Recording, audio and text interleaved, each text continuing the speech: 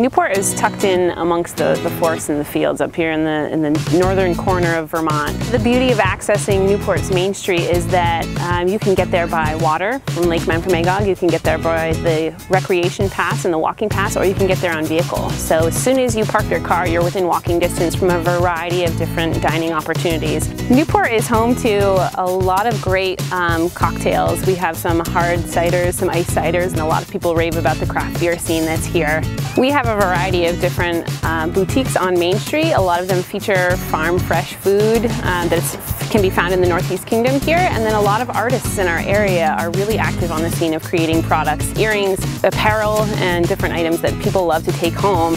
You're going to be stepping into culture and different opportunities for food and products, but it's still set in the country feel, so you can see the lake and you can see the mountains and all of those beautiful things.